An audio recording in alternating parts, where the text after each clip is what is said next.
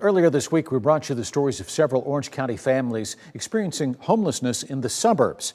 Those stories touched a lot of people, folks who say they see this in their neighborhoods every day.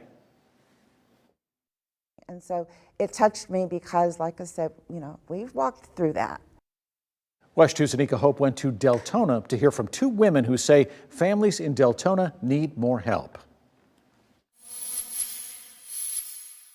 The nonprofit Deltona Strong started to get calls about families on the verge of homelessness. Eventually, we were contacted by law enforcement because they really don't know what to do.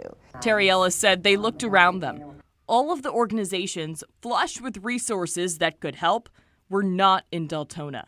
Even though we're the biggest city in Volusia County, all of our resources are outside of Deltona. During the last census count, Deltona clocked in around 95,000 people. In comparison, Daytona Beach had just under 75,000. Deltona kind of grew up in silence, right, as it were. It grew up in silence. It was initially meant to be a bedroom community full of retirees. So the infrastructure, meaning the social infrastructure, was never there.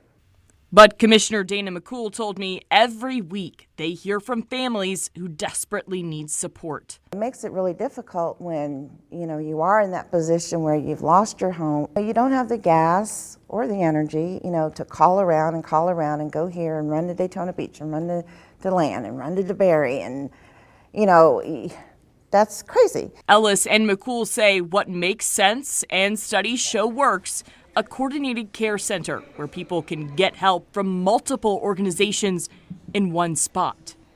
What can we do to be proactive? What is going to get you to avoid homelessness? They want a permanent place in Deltona.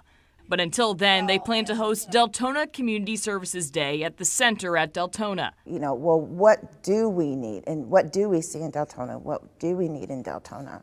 And answering those questions together. Anika Hope, West 2 News.